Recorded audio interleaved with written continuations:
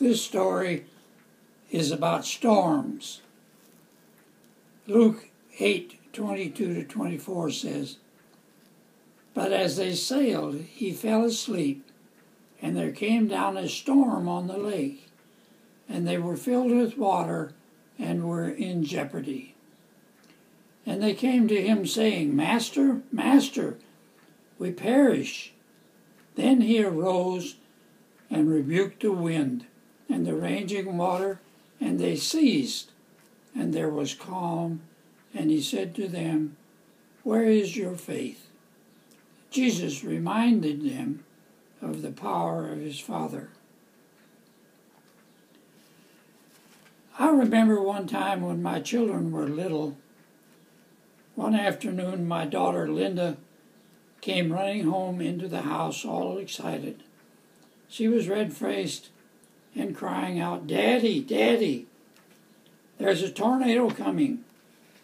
She had been with her little friend and neighbor, the Williams. "The Williams are in their car, and they're going out to town. We'd better hurry and go too." I heard the weather report, and I said, "Whoa, honey, we'll be all right. Our family is not afraid of storms. I like to hear the thunder." We had a big covered porch on the front of our house with a big chair in the corner in the protected corner. "Come with me, dear. We'll watch the lightning and see it rain." As we sat in the secluded place, Linda, who was 10, seemed to appreciate a new appreciation for this side of nature. She calmed down on my lap and forgot that the neighbors had gone out of town.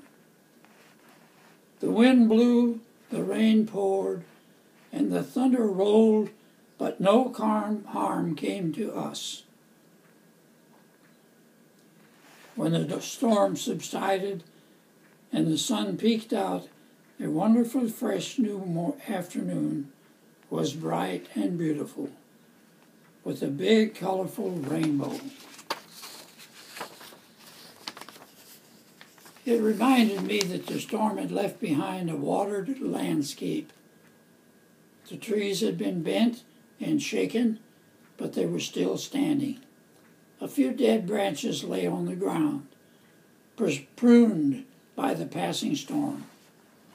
I've heard the lightning produce nitrogen, and the rain is food for every living thing. The storms of nature in our lives come and go, leaving behind a new world. For nature, new growth, and a pruning of useless branches. For us, the stormy problems pass and leave us with a fresh start in life and new opportunities by the pruning of useless or dead things of the past. Let us sit in the protection of God's porch and enjoy the thunder with the falling rain, whether the storms or tornadoes or floods, or if they are problems of our daily life. God can and will protect us if we believe and trust that he will. As Jesus once said, "Where is your faith?" I'm not Jesus, but quoting 91:2, Psalms 91:2, I will say to the Lord, "My refuge and my fortress, my God in whom I trust."